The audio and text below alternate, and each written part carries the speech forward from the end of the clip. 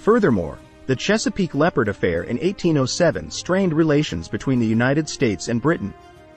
The incident, involving the impressment of American sailors by the British Navy, heightened tensions and contributed to the broader issues that would later lead to the War of 1812 between the two nations.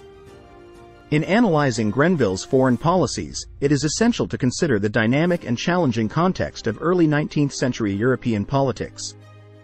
His approach to diplomacy and military engagements reflected the complexity of navigating a world at war and the strategic considerations that shaped Britain's role on the global stage during this tumultuous period.